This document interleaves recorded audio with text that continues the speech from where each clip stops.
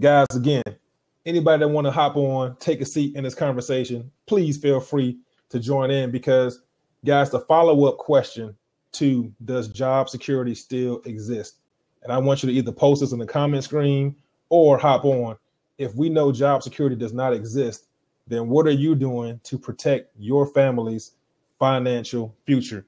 Welcome, Karma Carey, to the Blab tonight. Welcome, welcome. So, Karma, today's topic, does job security still exist? I was sharing with everyone that's on the Blab right now. This topic came from a friend of mine who I tried to share an opportunity with a couple months ago, and she turned it down because she said she was secure with her job. Okay, she was happy doing what she was doing, and which I feel like, okay, that's fine. But to me, you should always have some type of backup source of income just in case something happens. And now, just recently, she was laid off. Okay, she was laid off, and she had all this so-called job security, so-called loyalty to this job, but they weren't loyal to her. They laid her off. So, again, y'all post in the comment stream or hop on and let us know, does job security still exist? And Ali, again, let's see, Ali says the only way to be free is to create a business or have multiple streams of income besides a 9 to 5. Yeah, absolutely, Ali. So create a business. I mean, Ali, do you have any suggestions? Ali, post in the comment section. What do you do? What are you doing to create, multiple streams of income? And yes, greetings, William, to the Blab session. Greetings. What I'm doing also, anybody that hops on this Blab, I am going to follow you back. So make sure you follow me. So that way, any Blabs you guys do, I will make sure I hop on your Blabs as well. But I'm following everyone on here right now. And again, guys, anyone that want to hop on, take a seat. There is an open seat. If you want to hop on and join this discussion, feel free. Let's see, Karma. I have job security, but it doesn't exist unless you do everything on your own.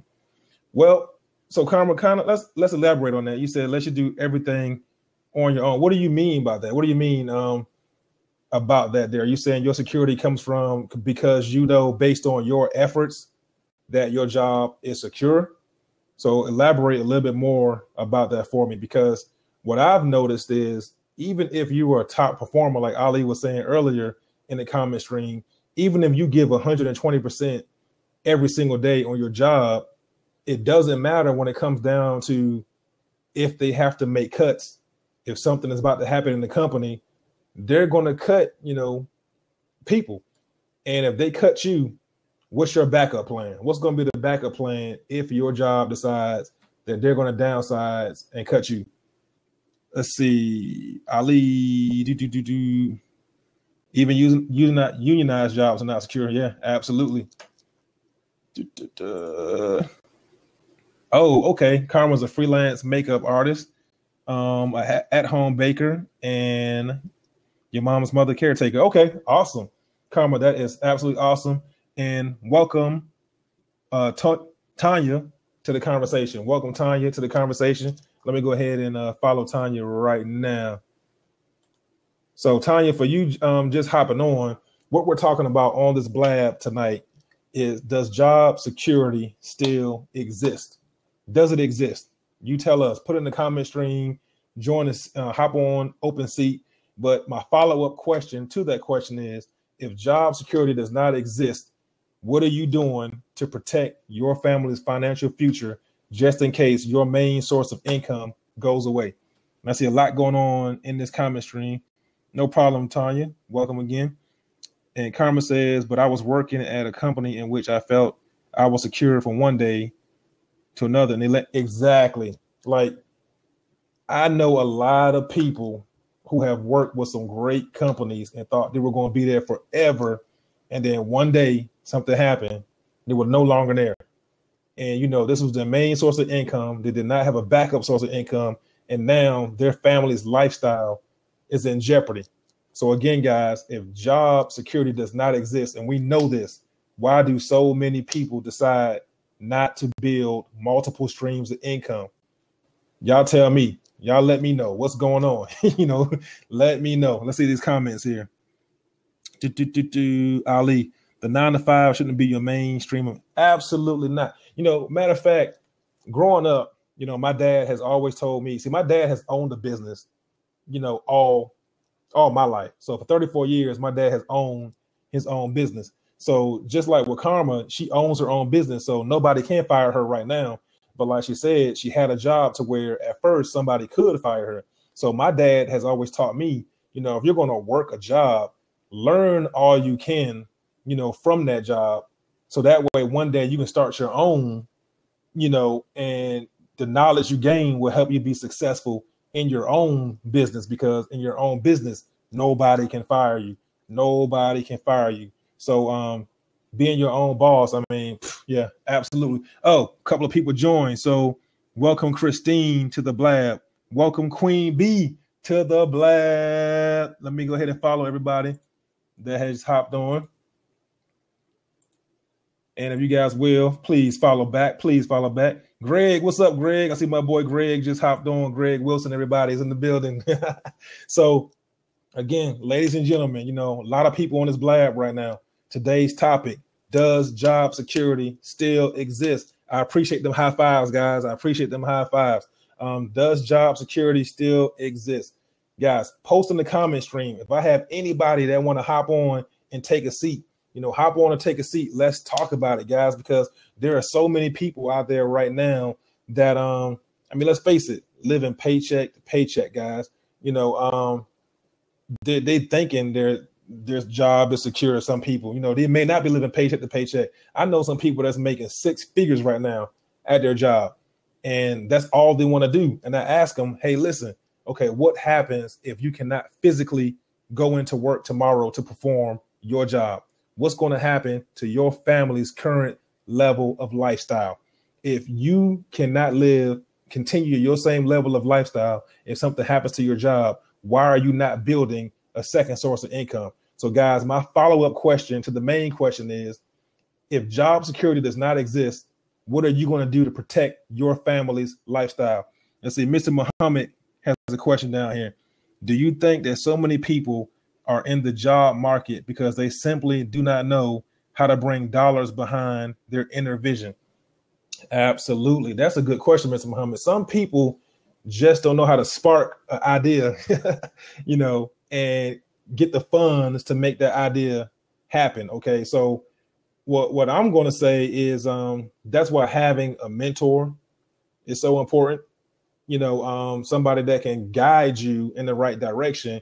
And that's why, honestly, for most people, having a job, is going to start you off to where you want to go as well, because you can use those funds at your job to help you build your vision. Just like Karma was saying, I bet Karma, when she had her job, she was using some of those funds to help fuel, what she really wanted to do before she left her job. So, they simply don't know how to bring their dollars behind their inner vision. Absolutely. So nobody has taught them how to apply the dollars they have to help move their vision in the right direction. So I truly believe that's why you have to have mentorship, right? My dad was a great mentor to me, but I also have had other mentors in my life that have taught me how to use my dollars to bring forth my inner vision. So that is a great, great question, Mr. Mahdi. Does anybody have any more questions or want to join in to the platform? All right, we have a guest. Mr. Mahdi, how are you, sir? Your family, how are you? Great, greetings. I am awesome, man. Good to see you. Mr. Shahid, thank you so much for accepting me onto the panel. Great. And a super topic, just a super topic. Can you hear me okay? We can hear you loud and clear, man. Great. Ladies and gentlemen, for those of you who have not been to a Blab before, or maybe this is your first time with this experience, Blab is a different kind of platform. It's not like Periscope and Meerkat, where it's one person making a presentation solo. And we call Periscope and Meerkat one-to-many presentation platforms. One-to-many. Blab is designed to be a conversation, just like 4 people sitting around a table at Starbucks. And so it's a much warmer environment for engagement. Mr. Shahid can accept people onto this, or I should say into this conversation at any time, and it's meant for exchange. So let me ask a question. Let me see yeses in the comment stream for everyone who believes that they absolutely should have a second source of income. Just put yes, just type yes in the comment stream for everyone that's here live that believes that they should have a second source of income. Yes. Piece of the Pie says, you should definitely save, and if you can do a 401 through your job, then do so. And if you're self-employed, there are Keoghs and other forms of tax deferred investment instruments that you can use as a self-employed person that have the same savings effect, the same savings capacity as your standard 401k on a job. So there are a lot of ways that you can build your savings up. Nobody responded. The question was, if you guys are here, and it seems like there's 7 people here, if you believe that you should have a second source of income because you're saying that job security, doesn't exist, then put yes in the comment stream. Just type yes, because blabs are interactive. Very interactive. We welcome the interaction. And while we're waiting on those, let me see. So Christine says, I worked too hard at my first source. No time for a second source. And Christine, hey, listen, I totally understand where you're coming from, right? And my friend that sparked this topic was doing the same thing. So my question, and that's the whole reason behind it. So I understand you're working very hard. I get it. I totally get it.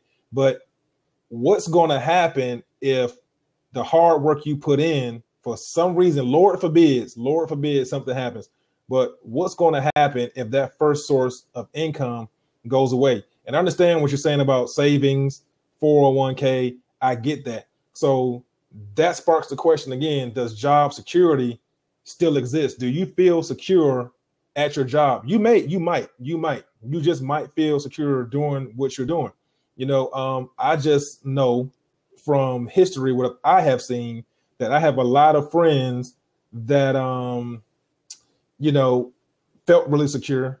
And then for some reason or another, they lost their job, whether it be health issues, whether it be, the job decided to let them go, something. So, we have to find a way. I understand that people are busy. I get it. I totally get that. But just knowing and seeing other people, what has happened to them, is it possible to carve out 3 or 4 hours a week to invest in other ways to generate extra income just in case something happens? Because, you just never know, right? Life happens.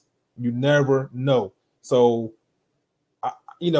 before I started, let me get somebody join back in. Before I started, my company that I have 2 companies that I'm pretty much doing aside now outside of, my main career. But before I started the other 2, I felt the same way, that I was very busy, very, very busy. I couldn't start anything else up. But after I seen other people go through certain situations to where, they were so committed, dedicated, and then they lost their job, I was like, whoa, wait a minute. I have to do something to prepare my family for just in case, because you just don't know. So again, the whole topic of this conversation came from a friend that I recently just offered an opportunity for her to be able to diversify her income. She turns it down. And then guess what? Lo and behold, couple months later, she gets laid off. So what if she would have started something as a backup to prepare her, for that? Okay. So if job security does not exist, if I see a couple comments down there, Greg put yes. So if it does not exist, guys, what are we going to do to prepare our families for just in case? Because we just don't know. Karma had a couple of suggestions. Well, she pointed out some things that she was doing currently that she, if I can scroll up real quickly, I can kind of take a look at what it was that she was saying she was involved in. I think one was, help me, Carmen. Oh, she said she was a freelance makeup artist, that she baked, and probably, I guess she bakes for the public, but she does it from home. And that's all because she's a caregiver, and her time, right now, her time is just as valuable as the income that she needs to make. And so there's that balance. And a lot of people have that. In this case, Karma's case, she feels the need that she wants to be a caregiver for the person who cared for her when she couldn't care for herself, which is her mom. And that is a noble, very noble gesture. But, a lot of people are in that situation. They have family members, be it aging parents or children who have special needs, and they're wrestling with this whole thing of how do I balance time? How do I make sure that, how do I balance? And the balance is money versus time. It's money versus time. I need the income, right? Because I have to make sure that all of the things, my living expenses are met. But at the same time, I have these situations that really require my time. And it could be an aging parent, it could be a special needs child, or it could be just regular life, because people that are in neither of those situations, they don't have aging parents, they don't have special need kids, they just have a family. And with a growing family and the needs of a family, as your children are growing and they're involved in extracurricular activities and school activities and things that you want to engage them in that broaden their experience as a human being, those things demand time. Where does the time come from if you're plugged in a minimum of 8 hours? Why do I say a minimum? Because you've got prep time to get to work, you've got drive time to get to work, you've got drive time back home. So it really turns out to be a 10-hour day at minimum if you're leaving your place, your home, to go somewhere to trade time for money. Trade time for money. And so I guess that brings up a question that I have. What are some of the ways that we can break free from having this need to trade? Here's a better question. Scratch that. Here's Mr. Shahid, with your permission. Go ahead. All right. I'm going to throw this out, and I want some comments. Job versus income. Are they one and the same? Job versus income. And here's the reason why I'm asking, are they one and the same? Because in my experience, everyone over the age of 16, no matter what continent you live on, everyone over the age of 16 needs income, because they need to be able to take care of the things that are important to them, and they need some way of exchanging monies for those things that are important to them. So everyone needs income, but the question is, does everyone need a job? And you got to know the difference between the two. See, everyone needs income, but does everyone need to have a job? Do you need to, and is your need to have a job as the way that you earn income a mindset? See, that's the tag question. That's the question that rides on the back of the question I just asked. Everyone needs income, but does everyone need a job? And if you feel that you need a job, if you're equating job with income, is that a mindset thing? Are you at a level mentally right now where you believe that your worth, your value is better determined by somebody else, that has you getting out of your place, out of your home, going to a location doing a task for a certain number of hours in order for you to receive what they feel is the worth of that activity that you did? Wow. Chew on that. That's a great question. And Ali put some comments down there. Ali, you should come take a seat, man. That sounds like you're an expert on this topic. Listen, that's what Blab is about. Ali, just, come and hit the join button and join the Blab. Simple. It's no big deal. Christine, I'm not in college anymore. I know you see my frat stuff back there. But yeah, I graduated from the Fort Valley State University back in 2004, but yeah, not in college right now. And it's funny that you asked about school because I went to school for business. And funny thing is, none of my professors own the business. But back to Mr. Muhammad's question, do you feel like you need a job, and is job and income the same thing? I mean, we need some comments on that. I see Christine, you put not necessarily the same. So you guys elaborate on that, or come in and take a seat and come tell us why. Come tell us why, because I will tell you while we're waiting that growing up, like I said, my dad has been a great mentor. My dad has owned a business, since I've been born, 34 years. And my dad has always told me, start your own business, because my dad understood the difference between income and job. Because honestly, I feel like you don't need a job, but you do have to have some income coming in. Now, is there ways to produce income, without having a job? Absolutely. Especially nowadays with all this technology out there, to where you don't have to go trade time for dollars to create income. You don't necessarily have to go work for somebody else 9 to 5 to produce income, but you do have to go back and have a way to use your current dollars to go out and start something with your vision to have that income, come in. So, because there's plenty of ways out there that you can generate income without having to go to work for somebody else and build their dream, 8 hours every single day.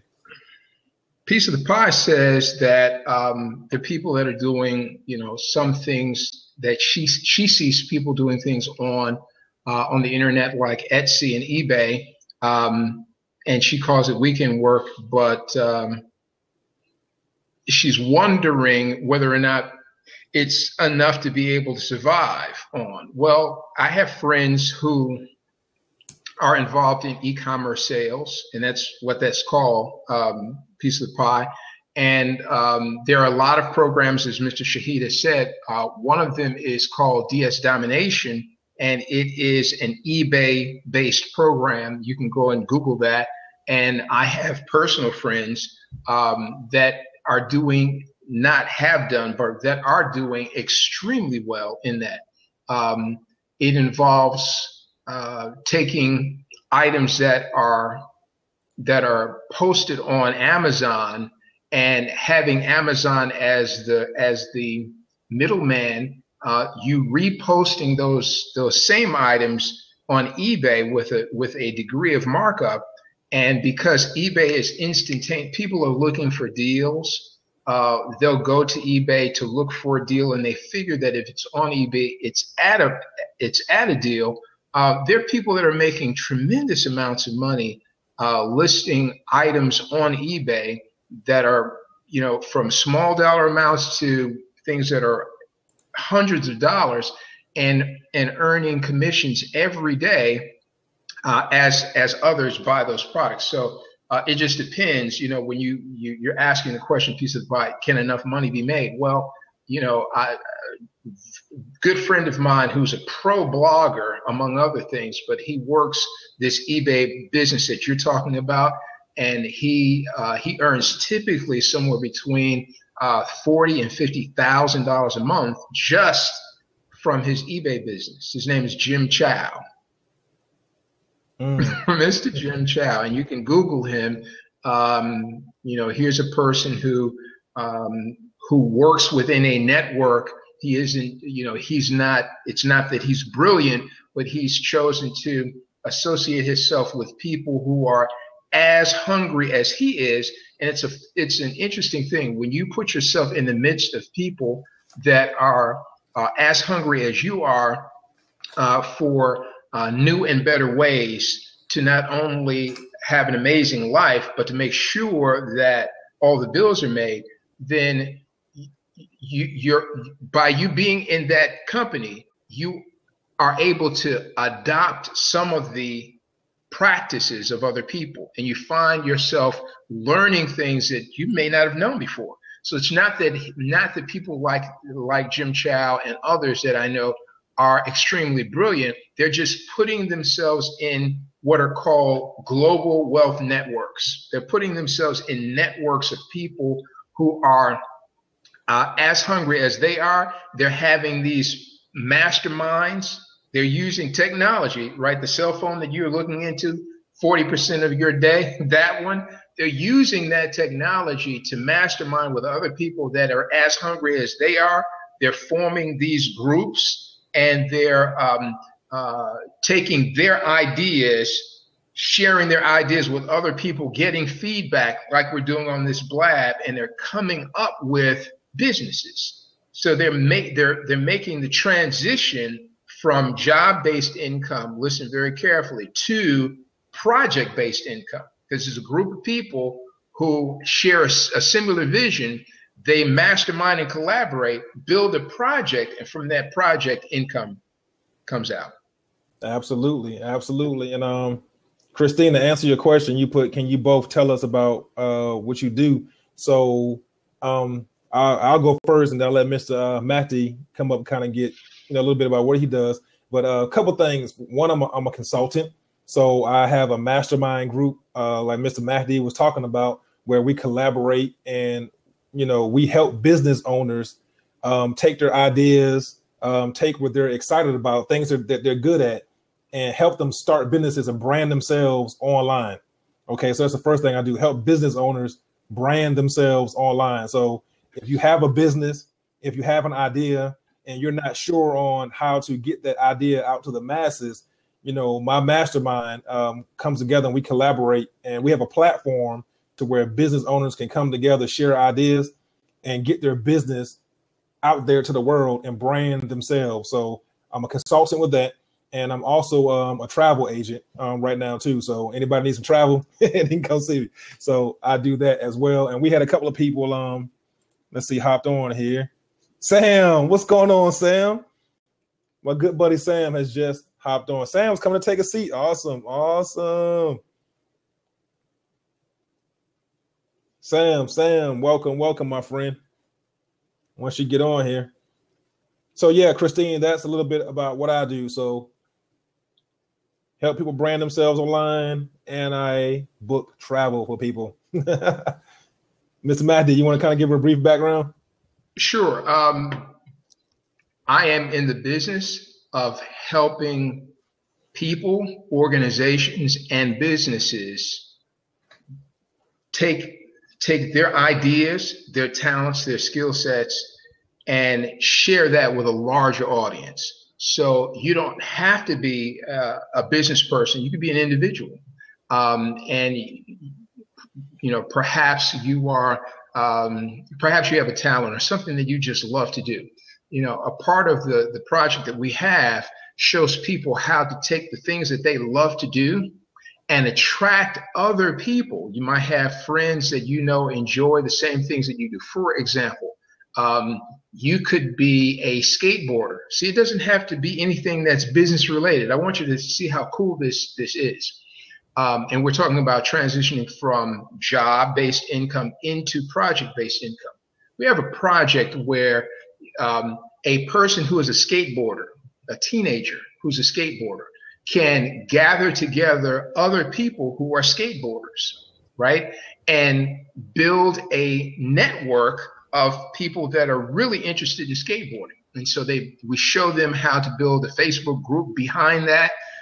We show them how to take ownership of tools that help them share with the world those things that they really love. So in this example, they're skateboarders. So we show them how to take ownership of digital tools like a blog platform, like digital pages that they can develop that speak about all aspects of skateboarding. They can do podcasts about skateboarding. They can do videos about skateboarding and put it on their blogs, right? So as these people form a network of other folk who love to do what they do, and each one of those people take ownership of tools that help them to share their passion with a bigger world, well, every time somebody comes inside of that network and takes ownership of the tool that helps them talk more about what they love, the one who invited them into the network, an income is generated for that person. Our system is so amazing because it doesn't put you in a box, right? It doesn't say you have to go and do this, sell shake mixes that taste like cake mix, or you don't have to sell coffee, or you don't have to, and there's no knock against any of those programs, but we're not putting a person in a box to say you have to do this in order to earn money.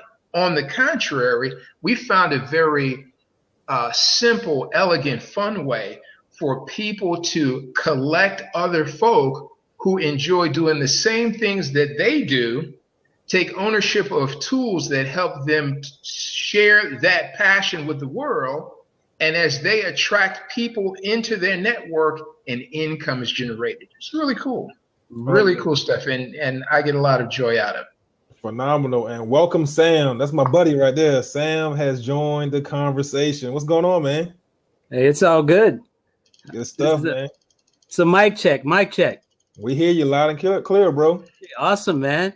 This is my first time actually on the broadcast here at Blab. Sam, it's your first time, and and the props, are you just blowing up with props, man? Tell me the secret. I tell you some good stuff.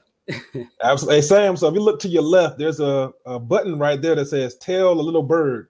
If you click on that, it will share it out to all your friends on Twitter. So go ahead and click on that for me real quick. Go ahead and share it. All right. Yeah, that's already done. Awesome. Good stuff. So Sam, the opening topic, and for everyone who's here, Mr. Robert Thomas, welcome to the Blab session. The topic is, does job security still exist? And there have been a number of people who have stated a resounding no, it doesn't. And so that still is the question, but we're about to change the topic. And Zach, you're the moderator, you can do that. Since so many people have said no, we're now into exploring other ways that will give people a more secure feeling about their future. And by the way, there is no such thing as security. There are only varying degrees of risk. Right. Some things are a lot more risky than others, like putting your life in the hands of someone else that determines your worth, that measures out where you have to go, how many hours you have to be there, what task you have to do in order for you to receive some reimbursement for the time you've put in. That's extremely risky. And so some things are just more risky than others. There's no such thing as security. But the other question that we discussed earlier is job and income, are they synonymous terms? I think people are they're in a mental rut. And we're in the 21st century. So if there was ever a time when we could be freed up to do the things that we're most passionate about, this is the time. If there was ever a time for my story marketing, where you have technology tools that fit in the palm of your hand that allow you to mastermind and collaborate with people in another continent at the speed of now, right? This is the time. We're in the era of my story marketing, where you can take your experiences about the things that you enjoy most, the things that you have done that bring you excitement. You can take those experiences and turn those experiences into readable, watchable, listenable content, and then put that content online where other people can access your content who will resonate with you, who will want to partner with you if you have a project, or if you have a business offering, even become a customer of yours. This is the time for that. So there's never been a time like the time that we're in. And thank you so much, for Christine, for joining us. We're absolutely ecstatic and anxious to hear what you have to say on the topic. Oh, well, you guys got me thinking now, so I had to come in and share. Can you guys hear me okay? Oh, yeah. Absolutely. So, yeah. I'm going to pop out, Zach, in case somebody else wants to take a seat. Robert just joined the room. Maybe he wants to take a seat, and I'll be. All right. So, yeah, the more I think about it, now you two have heard of Kodak, right? Right. So Kodak is in my hometown, and they got so huge, and then that giant fell, and, you know, everyone got laid off, and they're down. I mean, buildings have been demolished. So I started thinking, like, oh, security in, you know, the corporate world, and how these businesses start off so small and then they blow up into huge, larger than life corporations, but then they all fall and people get laid off. But then I forget his name, Mohammed, was it? Right. He was talking about, you know, with the trend of like everyone's coming up with good ideas and starting their own small businesses, which may grow into huge businesses that may fall, and then it all starts again. Like, I just feel like maybe that's the cycle of, you know, the nature of the beast. Yeah, it can be. You know, I think though, when you start your own business, you feel more in control though, because you know, you kind of control your own destiny. Like the bigger corporations like the Kodak, you know, when they fall through, that was their idea, that was their project, that was their baby, and it's like they're not really giving you a heads up on when that's going to crash. Okay, they don't really give you any other options on, you know, what you can do after that goes away. So now you invested all your time, all your energy into this company, and they crash, and it's like, now what? You know, you had no backup plan. You know, if you look at a lot of the big business owners out there, the millionaires out there, a lot of them have had businesses that's crashed before, but since they know how to build a business, they always can start over again and rebuild an even bigger business from scratch. You know, so you're right. Yeah, I mean, like the poor, you know, factory worker, like what's he gonna do? You know, he's known that one task for so many years if he never went anywhere else. Exactly. Exactly. And I'll piggyback on that, what Christine's talking about. The factory worker literally has to, you know, that's when an individual have to come to realize that, hey, you know, I got to create. I got to think out of the box. I got to be more creative and either learning. Well, the only way we can elevate our income is by gaining a skill. And, you know, once you gain a skill, and what Dr. Muhammad was talking about was that we're in a digital age. You know, actually, a lot of things are going digital versus analog. Industrial age has gone. So really, it's just all about how can you acquire a skill in the digital world and monetize it. And by doing so, once you create enough value in the marketplace to where you can create a demand. Well, the demand is high and you have an ability to move into the market and share with the market how you can help them in a way to help their needs, then you can pretty much fill that gap. It's really not about, if you can create value in the market, the income's going to come. Period. Absolutely. Right. Like Christine, what do you feel like you're great at? Something that you know you're great at, that you would love sharing with the world. I don't know.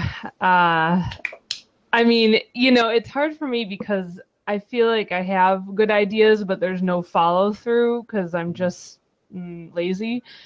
And so that's you know that. Yeah. Or maybe they're not great ideas, who knows, but I mean, I work for corporate. I'm in the financial business. And, the more I think about it with those side jobs, I actually do have multiple side jobs that I do throughout the year. Like, eBay, or I drive cars around the state. So yeah, I think probably a lot of people have that sort of structure where maybe they just do work here and there, but they got their main boring corporate job. Yeah, I think we all been there and done that when it comes to creating cash flow, because the first thing that comes to the average person mind is, hey, I got to go get another job, to make ends meet. But again, we're moving into the digital world. There's a way to create cash flow instantly, and you just got to find out how to tap into the market. Dr. Muhammad was talking about create, tools, digital tools that someone can literally harness, understand how they work, because all businesses need digital tools. So if you found out how to, grow, how to possess those and master those, and then you can teach it. It's just that simple, and you can get paid to teach it. Absolutely. So, because Christine, what I've learned, and this goes back to what I was saying earlier when my dad taught me, if you're going to work a job, learn all you can so you can apply it to your own business, right? Is because what I know that I'm good at, I have always been good at motivating people, bringing people together in teams, training people, developing people. So I've always been good at that. So my thought process now is, because I know I'm good at that, and I know I have built these massive teams for different companies, why not do it for myself? So I got together in this mastermind that I'm a part of now, and I have built this massive team of people that have some of the same leadership skills I have, some of the same goals I have, and we're able to share those ideas, with people and brand ourselves now, rather than just brand a certain company. Because as you said, if a company like Kodak goes out of business, what happens to my income?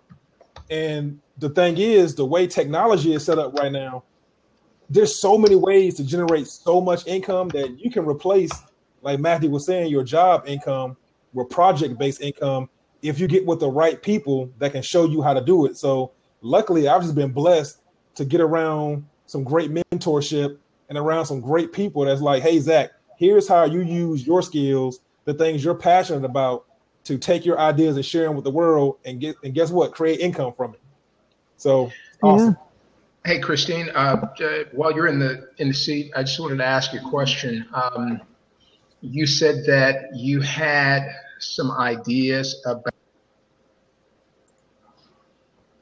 and follow through on. So I want to share with you that, and for everyone that's here on the panel, and Zach, we may want to shift the title now. You're able to do that from your moderator panel. What I invite you to think about, Christine, as well as everyone here, is that you don't have to look at this as a business. See, in a lot of senses, some people, the word business puts in a lot of trepidation, a lot of fear, a lot of anxiety, because business means, responsibility. It means payrolls. It means, how do I process the money? It means, a lot of things. And for that could be a impediment to your growth. So we don't want any impediments to growth.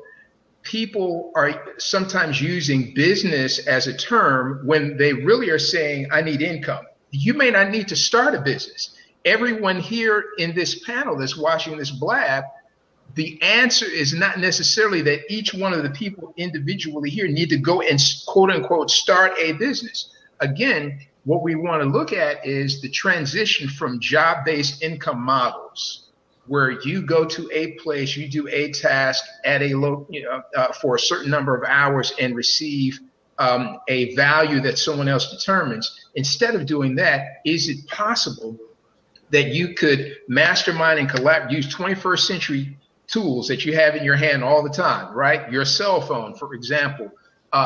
Use your cell phone to mastermind and collaborate, find other people that have similar interests as that you do, and start to mastermind with them. Start to talk about the things that you have in common, for example, and use social media. Use Facebook, use Twitter to develop masterminds of people who share similar interests. Now, you were saying, Christine, that you had ideas about business that you didn't follow through on. Let me give you something simpler, right?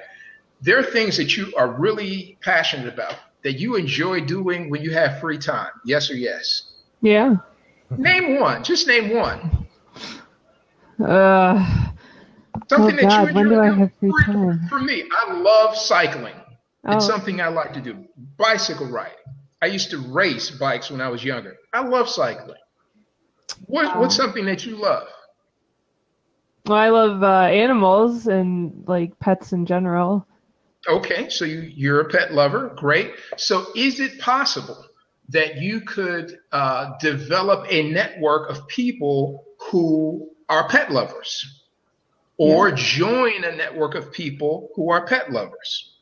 See, it's possible that you could start a Facebook group for people who love pet lovers. I'm sorry, people who love pets, and attract people. Use tools and systems, social media tools and systems, and learn the art of attracting people to your network on Facebook. Mutual pet lovers, right? Mm-hmm. Learn how to scale up that group, that network of people who are pet lovers, right?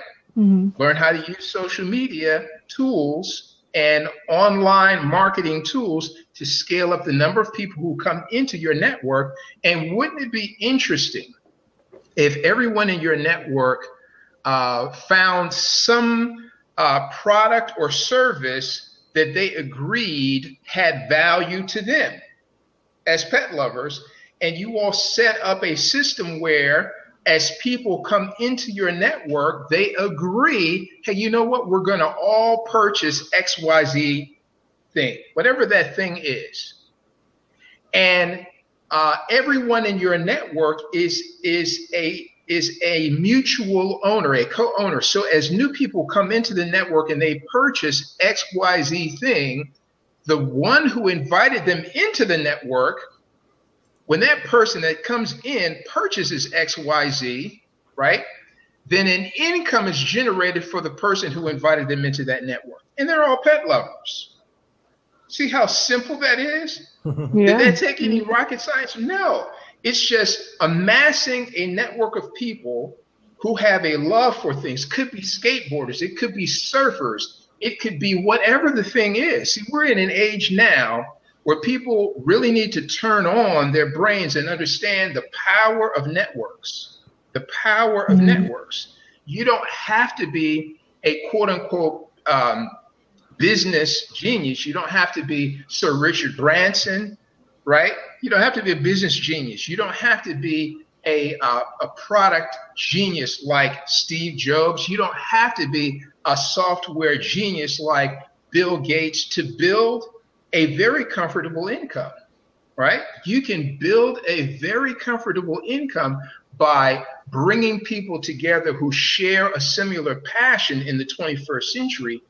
Use online tools to build your network, have some product or service that everyone in this network agrees has value to them because it's something that people in that network find valuable, right? Something that pet lovers would find valuable, something that skateboarders would find valuable, something that surfers would find valuable. Mm-hmm. And as people come into that network, they purchase this thing. And an income is generated for the person who invited them into the network. It's an incredible way for individuals to be able to generate income outside of a job and be able to scale up that income simply by scaling up the size of their network. See, now it's not dependent on you being a business, a salesperson, right? A super salesperson or internet marketing guru or an inventor or any of those things. It has it's just a matter of you using skills that you already have, that you were born with, the ability for you to build relationships and draw people into a network of who are related to you based on similar likes. Does that make sense? Yeah. It's all good stuff that you're saying. Well, there are a lot of other people here. The Social Barber, we welcome you to the hangout, and David Vaughn has joined us. Thank you so much, David. Yes, welcome, Social Barber, and yes, thank you, David, for joining. So to do a quick recap of how this subject started, everyone that just hopped on, the first question was, does job security still exist? And it was a resounding no for most people on here. So we transitioned to, okay, the second question was, well, what are you going to do if we know job security doesn't exist? What are you going to do to protect your family's income? And then Mr. Muhammad posed the question, is having a job and income the same thing? So that's how we got to this question now. Do you need a job to create income? And we welcome David. So, any feedback, any comments you want to give us on here, we've been listening for a while, please come in. Christine, are you good? Christine, did that make sense? Yeah. Okay, great. Christine, do you mind if we offer your seat to someone else who may have a question? Did you have another question?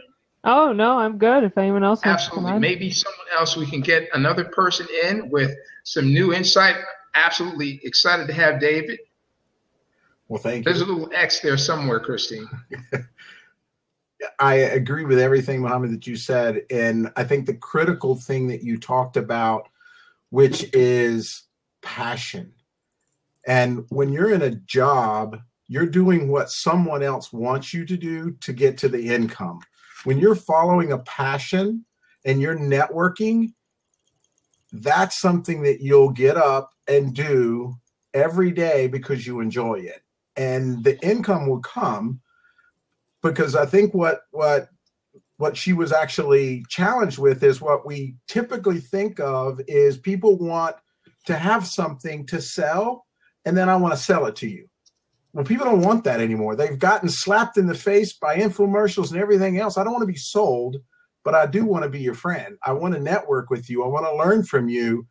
And by doing so, if there's something that you're interested in and that you believe in and something you might be using, I'm by natural curiosity I'm going to buy that product. So I think you're absolutely correct that networking is a way to build and get to that income, but passion is what drives it. Passion is what will keep you up at night and drive you to get where you want to go. Because I agree with the very beginning of the call, the job security, knowing for myself, after 26 years with a company getting displaced, it told me right quick that job security doesn't exist, and I need to look for something that I own or I can run and I am in control of, and networking and passion. And today, you're correct, 21st century tools allow us to reach masses of people.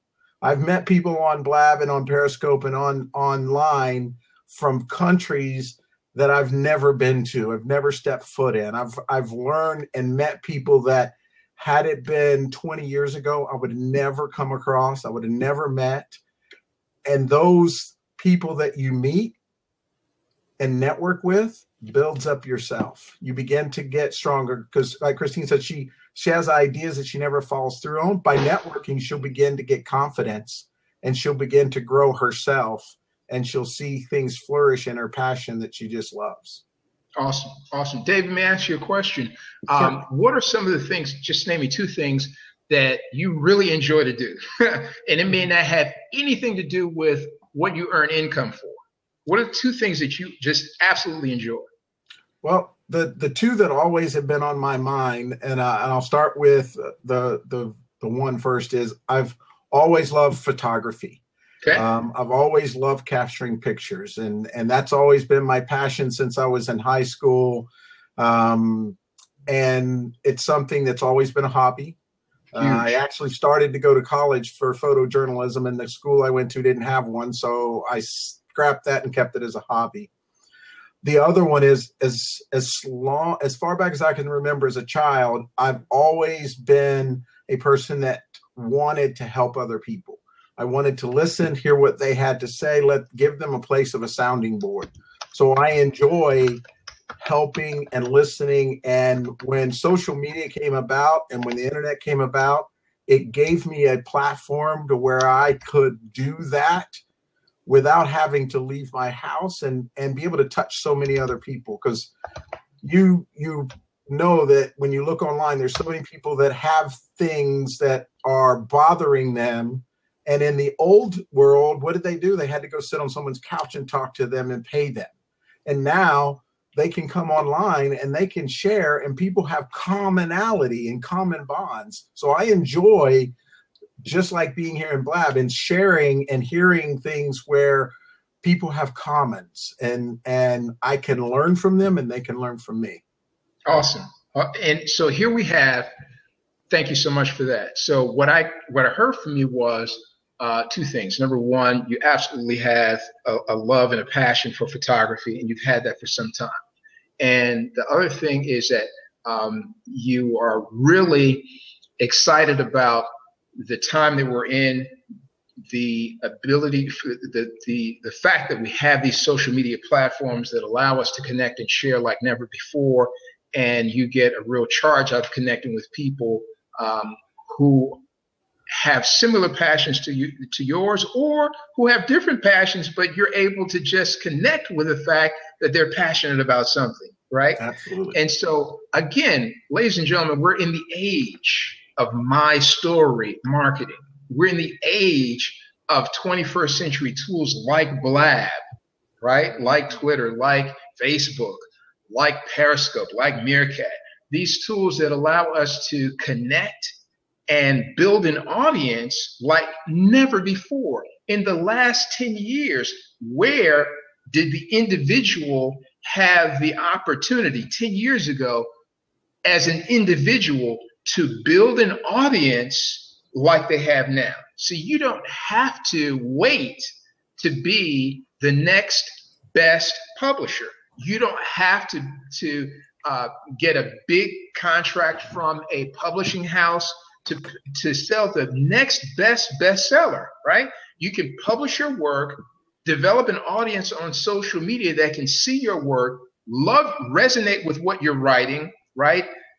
Develop a following, get on a social media platform like Blab, tell the story about your body of literary works, have your audience geometrically scaled up through having sessions like this on Blab, and overnight you've got orders coming in the door, right?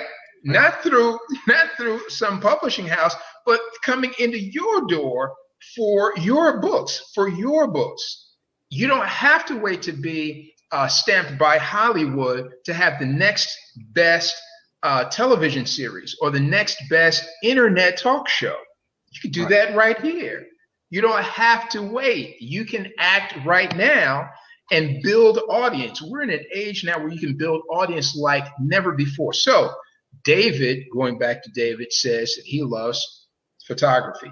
Is it possible, David, that you could take your love for photography and build a network of people that also like your specific niche in photography? Because there's so many niches in photography. There's adventure photography, there's travel photography, there's food photography, there is portrait photography, there's wedding photography. There's so many niches within photography that you could build a network that is in the niche of photography that you enjoy. Create a Facebook group, right, that loves that niche. Use social media tools and online tools to reach out to other people who love that niche, draw them to your group on Facebook, find some product or service that all people in your interest group would love to have. They think it's valuable. See, you don't have to go out and sell anything. Right. You can talk to people that are in your niche, that enjoy your passion about things that they agree have value to them. And so now they'll come in and say, they'll come into the group and they'll see that you are offering, your group, your network is offering XYZ through some arrangement that you all have developed.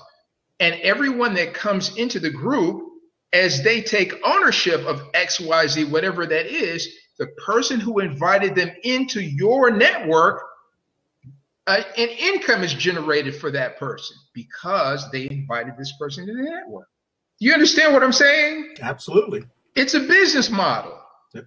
Excuse me. I almost stepped on my own foot. It's an income model.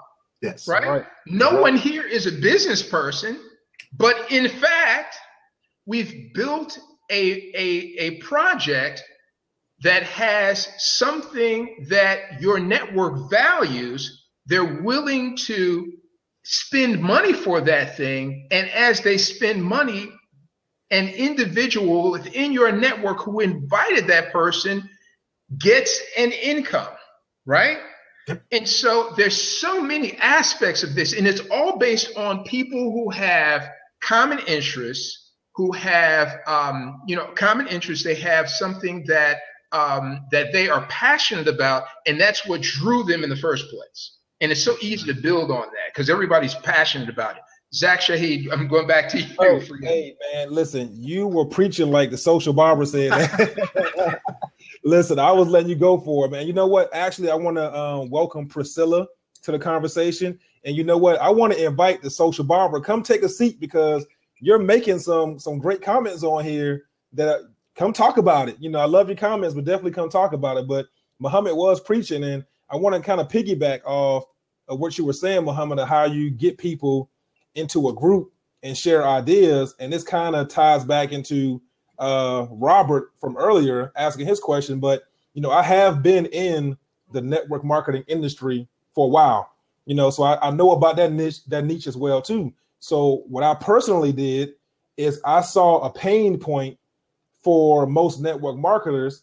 And regardless of what company we're in, I didn't care what company, if they sold shakes, vitamins, or whatever. What I decided to do was have a platform to where I teach them how to brand and market themselves online. So kind of like the social barber, where she's teaching barbers how to market. I'm doing the same way with anybody in the network marketing industry, because one pain point I found for most people in network marketing, especially beginner people, is they will get started with a company and they will spam their Facebook page, with their company's link, with their company's product. And that's all you saw. So like one day they didn't have a business. The next day they had a business and they're just spamming all their friends. So now what I do, I have a group where I form to help teach them how to market themselves professionally online using social media, and not just branding that company, but branding themselves as well. So regardless of what company you go to, people do business with people they like, know, and trust.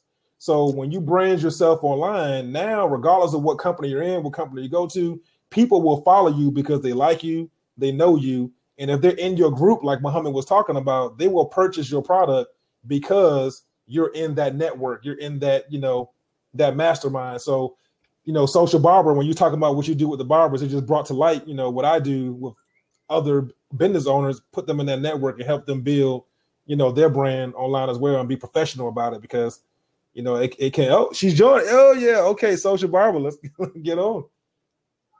And David, you have to take out. Hey, no pressure. You're absolutely Thank you so much for having the courage. It's just exciting to have you here.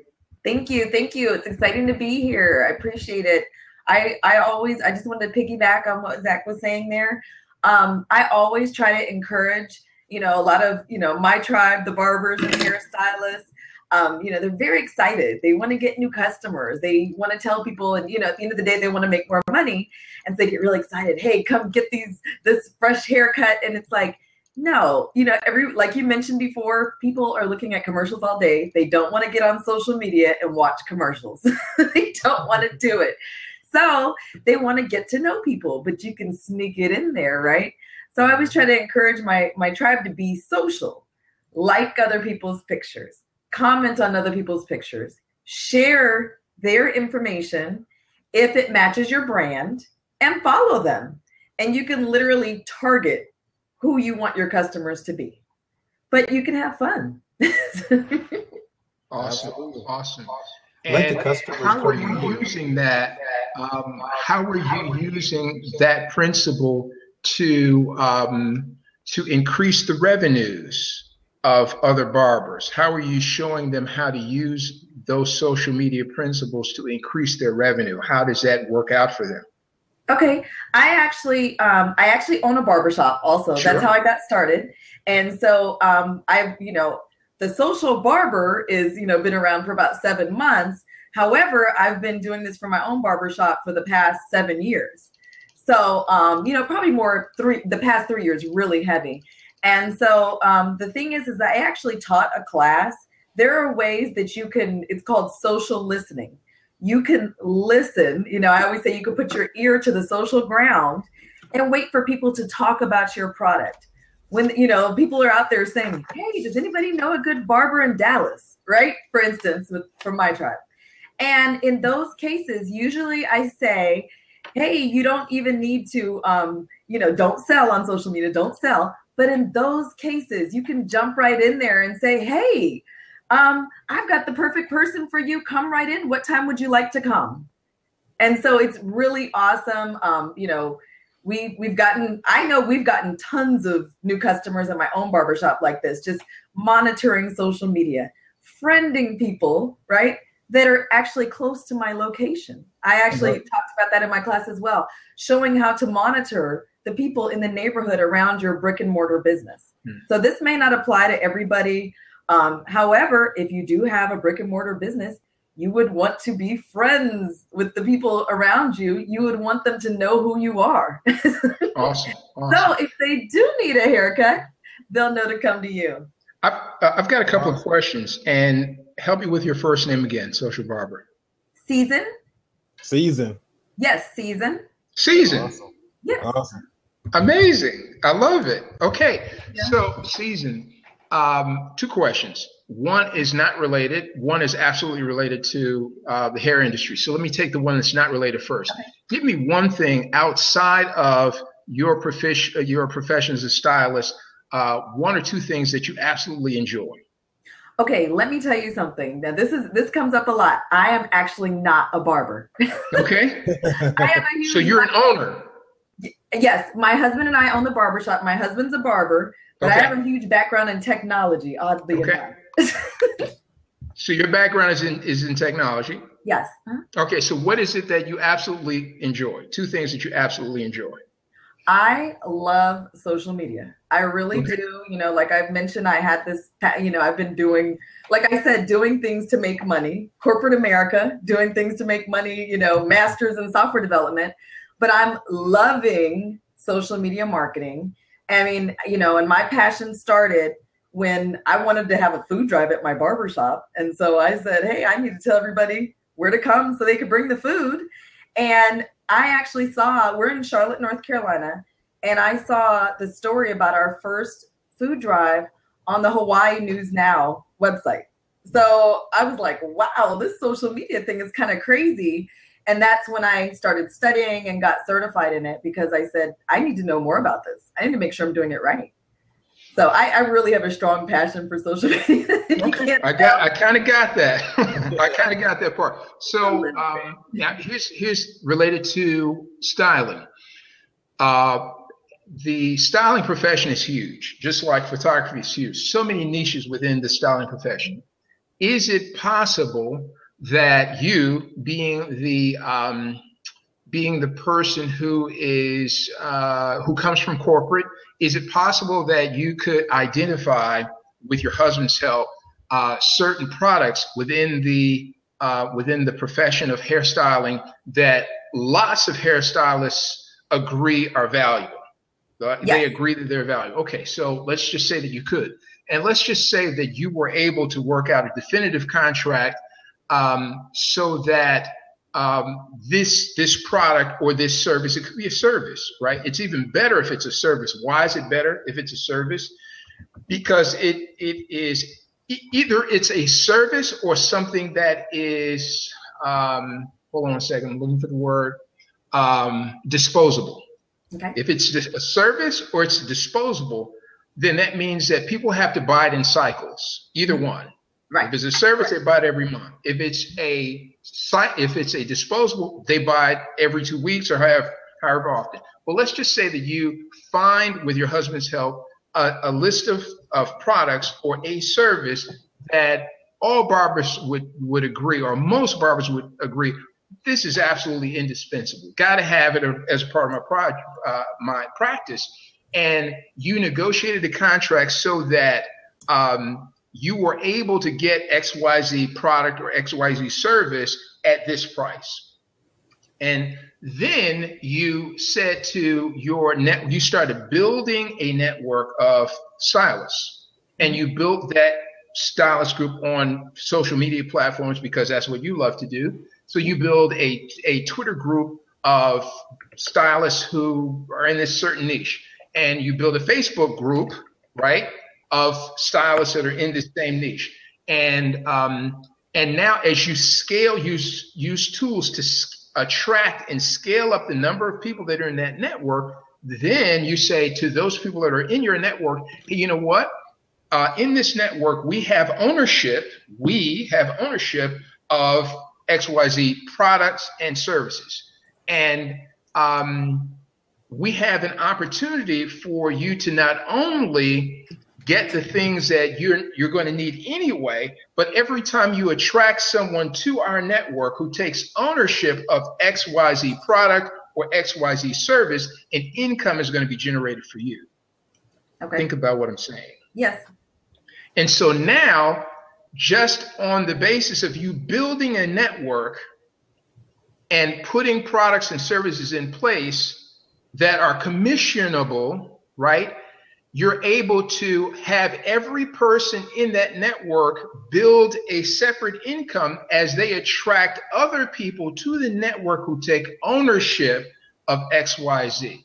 And so now their income grows as their network grows. Has nothing to do with how many heads they cut. Has nothing to do with how many heads they stock.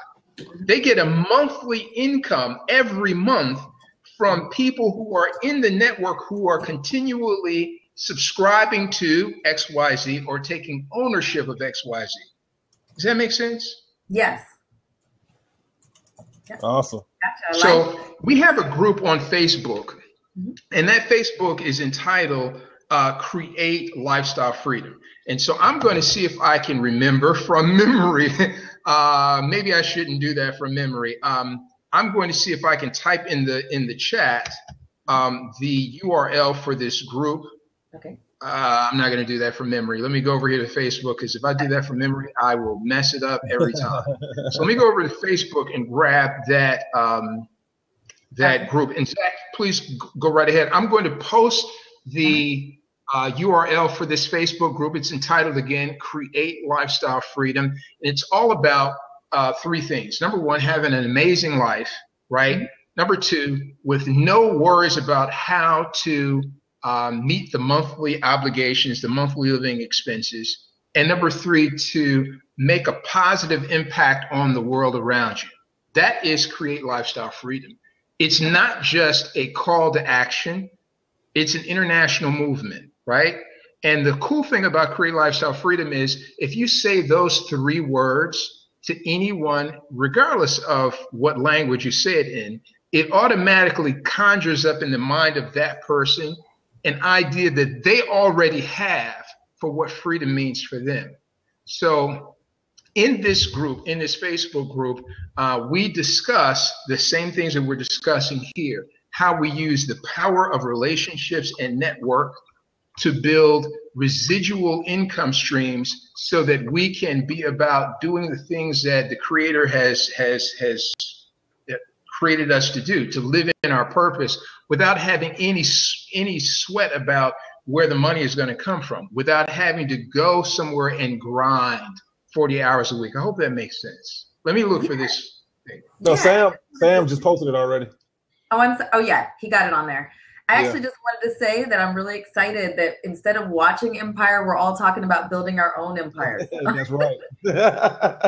Absolutely, Susan. I mean, Season, because I have a lot of friends right now that, you know, they're all excited about watching Empire. But I'm like, you're not building your own. Right, How does that make any sense? I mean, even when you're talking about not just Empire, but NFL, right? Like, I'm a big NFL fan. I'm a big Dallas fan. Okay, I'm a Cowboy fan for life. You know, but if the Cowboy game is on and one of my business partners need me, I'm gonna go deal with one of my business partners rather than watch the Cowboys game, because I got to build my legacy. See, what we fail to realize is most people on TV, they're living their dream already. They have already created lifestyle freedom for their family. So we got to build it for our family. Exactly. Oh yeah. Thank you so much for the invite. No problem. Absolutely. Hey, make sure you follow me on Facebook if you're on there too. I know you say you're big on social media, so. Yes, you know, I have to admit I haven't been as big on my own personal one, but I'm gonna get there. I'm gonna start doing that more. So yeah. Awesome. Now, are you in Texas? I'm in Charlotte, North Carolina. Charlotte, North Carolina. Yep. Okay, good stuff. All right. Well, thanks for joining us tonight.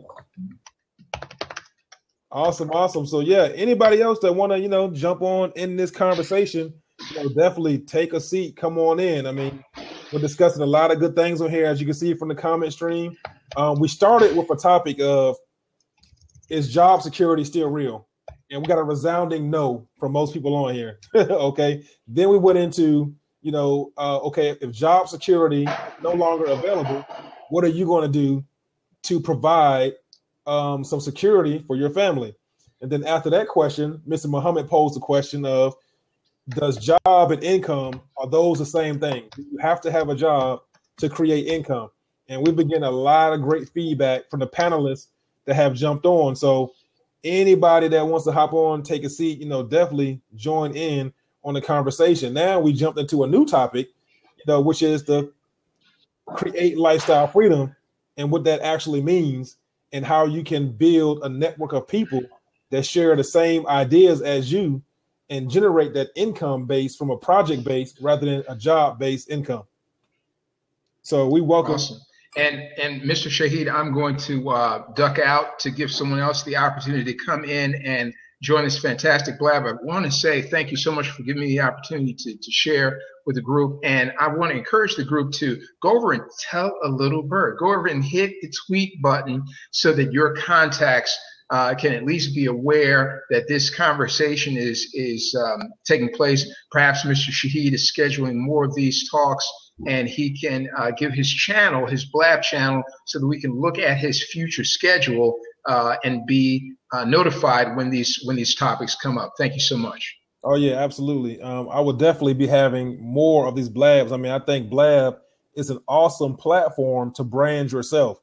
Just like David put over there in that comment stream, you know, brand no longer applies to products. It doesn't apply just to products only. It also applies to branding yourself. So definitely with these 21st century tools that are out there, guys, social media is huge. You definitely can brand yourself a lot using social media, because guess what, guys? You don't have to have a job to generate income. I mean, it's been a lot of discussion about that tonight on this blab. People do business with those they like, know, and trust. Okay, remember that. People do business with those they like, know, and trust. So if you have a great idea, okay, if you have something you want to share with the world, what is your talent? You know, Mr. Muhammad posed a question to everybody today. What are 2 things that you are good at that you love to share with people? Okay, take those talents and, you know, generate an income from it, guys. You can do that. Okay, brand yourself. Instead of you always branding somewhere else, branding a job, okay, building a legacy for somebody else's family, what are you going to do to brand yourself, to generate income for yourself and your family? Okay, people do business with those they like, know, and trust. Remember that. So anybody else want to join, take a seat, you know, feel free. It's a great blab going on right now. A lot of panelists has hopped on, so I want to keep it going as long as possible. So anybody that wants to come on, take a seat, join in the discussion, you know, definitely hop on. Again, this topic started from the conversation that I had. I had a good friend of mine who just recently got laid off from her job. Okay, so the initial topic was, does job security still exist? We posed that question to everybody that was on today. We got a resounding no from everybody. So my follow-up question was, if job security no longer exists, and we know this, then what are you going to do to supply and provide your family with an income to still come in just in case something happens to your job income? Because the bottom line is, most people that have a job never think about having a second source of income because they feel secure. But that security is not real. It's a false sense of security. But most people, for whatever reason, feel like, okay, they're going to work their job 40, 50, 60 years. That really does not happen anymore, guys. Just think about people maybe you went through it yourself, where you've been laid off, you've been fired from a job that you committed yourself to, put a lot of hours into. Okay, job security, it's an oxymoron. Absolutely, it's an oxymoron, guys. So if we know this, what are we doing? What is your backup plan? So then we transition into the next question of, do you need a job to create income? Because most people feel like they have to have a job to create income, which really you don't, guys. There's so many ways to generate income now using technology that you don't have to go trade time for dollars if you know how to leverage your time to create income using systems that will work for you 24/7 and bring in income, to you on a regular basis. So yes, make sure, please, subscribe to Mr. Mahdi's blab over there. He has a lot of great topics that he puts out there. So definitely please subscribe to Mr. Mahdi's blab. I'm gonna also, if I can get it back on here, for those of you, Fathers Forever, thanks for joining the blab. For those of you who are on Facebook, I'm gonna try to get my Facebook page back on there. But yeah, there it is. So definitely follow me on Facebook as well. Connect with me, because what we have been discussing in this blab is how we have to build networks with each other, how we have to collaborate with each other, share ideas, guys. So that way, through this collaboration, we can all help each other, generate an income, outside of a job income, guys. We all have a lot of ideas out there. Okay. We all have individual talents that we're good at. So imagine you're in a network of people that all have different ideas, they're great at different things, that we can share these ideas together, guys. And guess what? In your network, you're only going to buy a product or service from somebody in your network. So guys, definitely link up with me. Oh, cool. Social Barber. Thank you for connecting with me on Facebook. So do we have anyone else that want to hop on this blab tonight? Because if not, we're going to go ahead and get ready to close the blab out. I will be having more of these on a regular basis, and I want to make sure I keep getting topics that spark great conversations like we had tonight. So if we don't have anyone else that want to hop on and take a seat, what I'm going to do, I'm going to go ahead and close this out for tonight. I appreciate all of my panelists that hopped on. It was a great blab session. And, I hope to see you guys. I made sure to follow everybody on here. So please make sure to follow back, and I will do the same. Hey, no problem. We're going to definitely do some more of this. Hey, David, I appreciate you. Thank you. Thank you for hopping on. Thank you for all my panelists, Sam, Mr. Muhammad, David, Social Barbara's Season, Christine. Thank you all for hopping on tonight. And you know what?